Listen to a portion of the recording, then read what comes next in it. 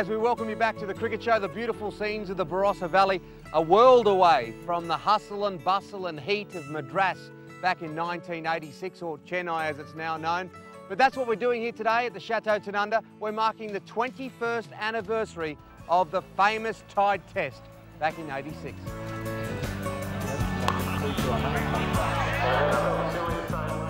The two umpires from the Tide Test had flown out from India. Greg Matthews and Ray Bright took 17 wickets between them in that test. Also there, the man who had the best seat in the house as 12th man for those 5 fateful days, Dave Gilbert. They were the most oppressive conditions I can ever remember, and you know, I just found myself running errands onto the field it seemed like every bloody 30 seconds because you know, Dean Jones, for example, who batted probably the most courageous innings I've ever seen on a cricket field, and I think it changed a lot of people's perceptions about Jonesy. To see someone guts it out like he did for nearly 2 days was something special. So, look, great memories, and you know, it's in the history books. It is etched in history, all right. Only the second ever Tide Test, Jones hospitalised after his courageous 210. A brilliant century from the great Kapil Dev. There were antics, a few arguments, and one of the most controversial decisions in the history of cricket. It's a tie. The match has ended in a tie. It's an unbelievable result. History has been made here at the Chidambaram Stadium at Chepauk.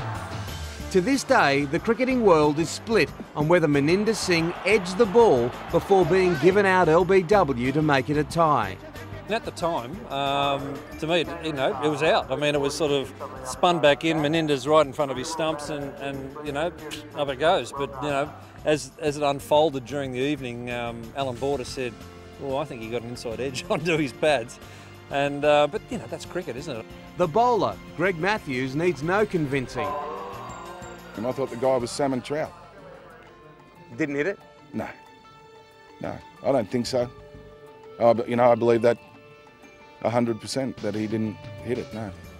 2 decades hasn't changed the mind of umpire Vikram Raju either. I was confident he is out. That much I can tell you, even today. Ray Bright has his own interesting take on the whole affair.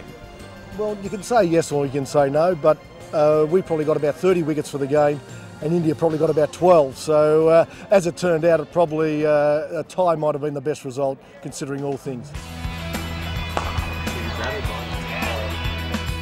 Former Indian Test player Vinod Kambli delighted the Barossa crowd with some great stroke play. He remembers the Tide Test as a boy in Bombay. We were watching it, and it was brilliant. The game was so close, and like a school kid, I was watching the match and till the end, and thanks to the umpires. Whatever happened in that subcontinental swelter in 1986, it is perfect fodder for one of cricket's treasured pastimes, reminiscing, particularly at a carnival match involving past players. Cricket, I think cricket has a lot more history, a lot more anecdotes than any other sport, because it's played over a longish period and you tend to interact with the opposition a lot more, socialise a lot more. The game also has a habit of looking after its own. The match was all about the David Hookes Foundation and raising awareness for organ donation. One of the players on the day, Sri Lankan Asanka Gurusina, has been the recipient of a cornea transplant.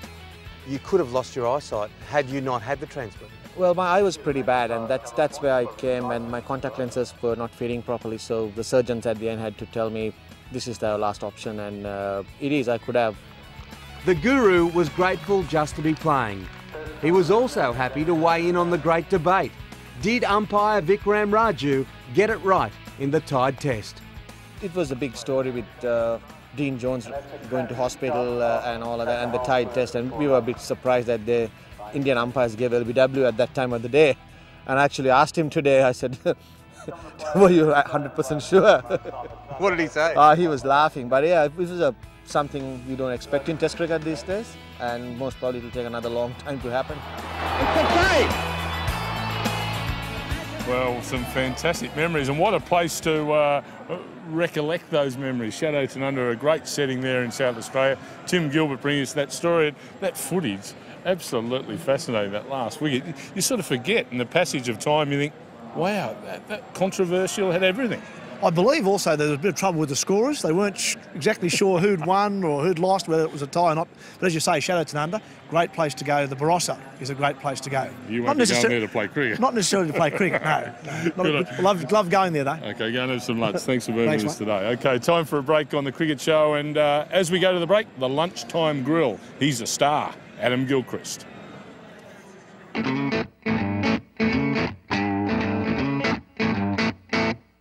Backyard cricket, my greatest memory